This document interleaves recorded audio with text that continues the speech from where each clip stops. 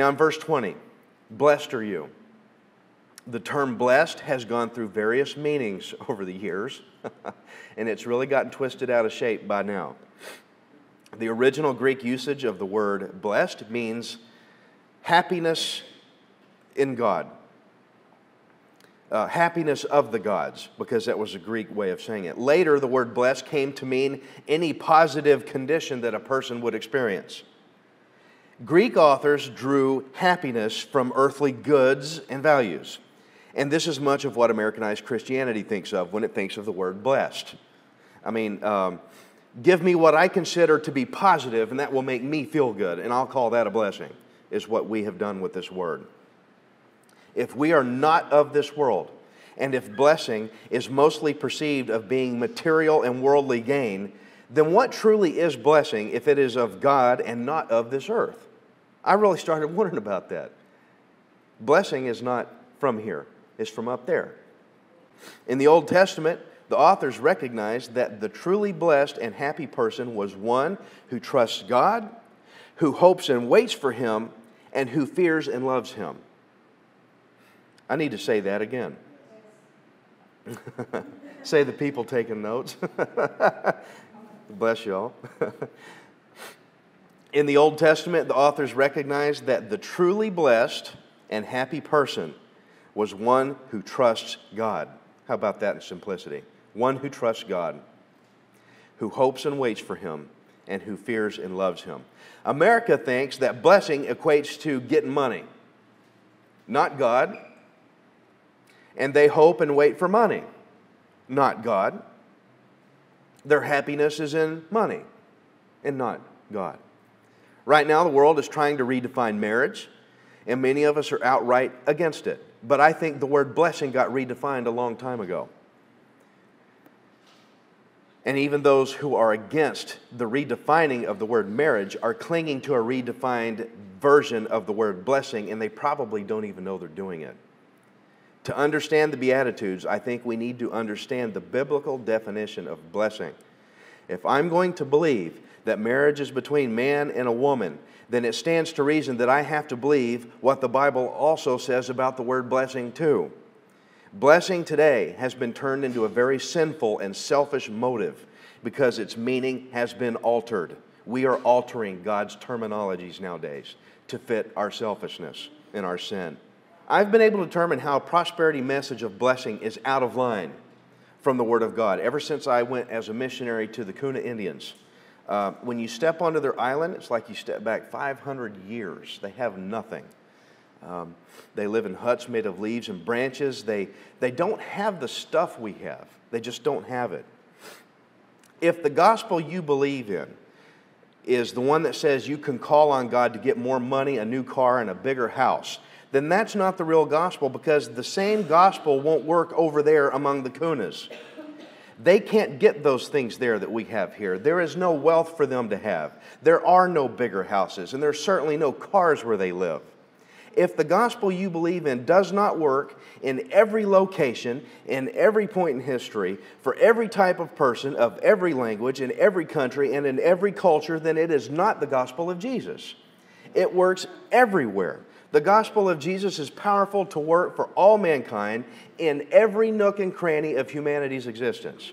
Everywhere. The Bible says that Jesus died for all, not just for those who claim your certain style of society. So then, we're required to define blessing. What is blessing? The most used Hebrew word for blessing is barak, which means to praise. Another Hebrew word is for blessing is esher, and I hope I'm saying it right to any Hebrew-speaking people. I've never studied Hebrew, so bear with me. It's esher, which means happiness. Now, Job 5:17 says, "Blessed is the man whom God corrects." And the New King James says, "Happy is the man whom God corrects." Same definition. Blessed means happy. Happy. I want to show you Psalm 1:1. Blessed is the man who walks not in the counsel of the ungodly, nor stands in the path of sinners, nor sits in the seat of the scornful. But his delight, there's your happiness, is in the law of the Lord, and in his law he meditates day and night. Someone who is truly blessed is someone who is happy in the law of the Lord, who is happy in God. That's truly blessed. I know people with tons of money, they ain't happy for nothing because they just want more money. That's not blessed. We got to get back to the biblical definition of blessing.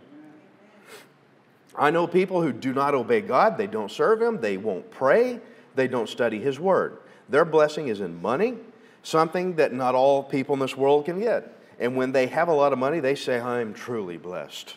Oh, I'm so truly blessed. I have all this money. God gave me a new car. I'm blessed. Oh, goodness. God gave me a new job. I'm blessed.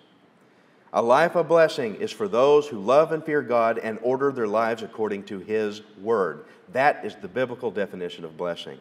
God can bless through money. Sure, He can. Can God bless through a new job? Sure, He can.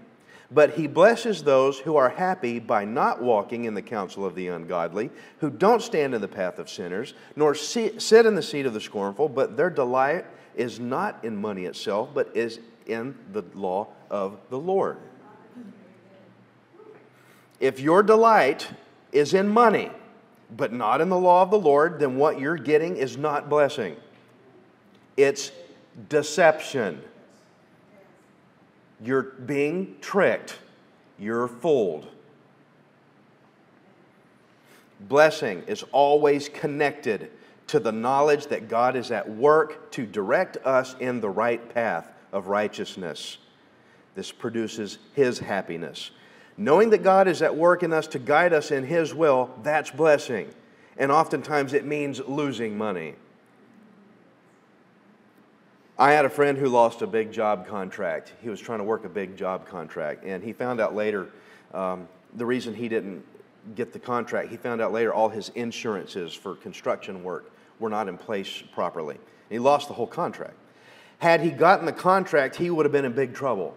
He would have gotten himself in a pretty big snag. And so he considered that a blessing, that he lost something. He lost a contract, he lost money, but it was a blessing. God was directing him the right way. He considered it a blessing. God was directing him. God was keeping him from something that would have hurt him. So in Luke 6, the Beatitudes describe the happy state of those who find their purpose, their fulfillment, and joy in their service to God. Service to God. Ugh, I don't want to do any work. Just give me the goods, man. Let me live I don't want to be rich. I just want to be comfortable. Bless me, Lord. And all the while, they won't serve. They won't obey. They don't acknowledge that God is their provider and their guide. You know, the Kuna Indians, they had virtually no money at all, no cars, no house, no promotion, and they were so happy it was amazing. They didn't know anything outside of their little island. They didn't realize the world was any different. They thought it was all like that to them. They were happy people. And I'm like, why can't we be happy like that here? No air conditioning for a week. We went down there thinking, we're from Houston, we can hack this. Oh, goodness. My first sermon I ever taught was in front of 300 people in a Kuna hut with no breeze blowing through it because bamboo sticks doesn't let a lot of air through. I mean, it was like wet T-shirt contest for me. I felt very out of place. And these kids and all these people were sitting there, not a sweat, not a drop of sweat on them at all, probably looking at me half going, what is wrong with this guy? Anyway, they were happy. It was a good time. I learned a lot from them. We got to get our priorities biblically aligned. We got to realize that we strive for reward in heaven. The way this nation's headed, it's looking as though God is about to teach us what true biblical blessing is by taking all our fancy stuff away from us. People are taking their delight not in God's law, but in how much stuff they got. America, if you're all hung up over the redefinition of marriage, I want to point out we've already redefined the word blessing a long time ago, and we need to get back to its true meaning. Those who are of the world down here, they just don't get it. They hate us or they think we're stupid for obeying and serving the Lord. But that's how we are blessed. That's how we're blessed. That's how we are happy. They're blessed and happy, supposedly, a different way. We're not blessed like them, and we're not happy like them. So they look at us and they go, you don't make any sense, man. Jesus said, jump for joy when they do these kind of things to you. You're not blessed when you get more stuff. Jesus said, blessed are you poor, hungry, weeping, hated people when others do that stuff to you because of me. Rejoice and leap for joy, for that means for real. Your reward is up there in heaven, not down here. When I made the switch to come to full-time ministry, I told my friends, man, I am done investing down here. I'm done. Every investment I ever tried to do of any type down here blew up, and I lost so much stuff. I said, I'm just done. Investing down here, there's no return on it. Rates are low. Market crashes eat up all your good gains anyway. In heaven, there's always a good return. And so it's there in the law of God and in service to Him, knowing that He's guiding and providing me that I delight in. That is blessing. Those of you who put blessing in your money, man, it's like you're polishing dung. How many of you found a nice pile of dung and got the wax and the polish cloth and went out there and just cleaned it up? Oh, look at this. That's so nice. You're polishing dung. If you lose your job, you're still blessed. If you get an incurable disease, I have one, you're still blessed. If you lose everything you own, I've had that happen to me before, you're still blessed if you're serving Jesus. No thieves can break in and steal anything that you've accrued in heaven, right? Jesus was trying to tell the disciples that by following Him, they're going to be poor, they're going to hunger, they're going to weep, and men are going to hate them because of Jesus. And the same goes for those of us who truly believe on Him, because what follows is that we will be vindicated for our faith. So live blessed. I hope this is getting through.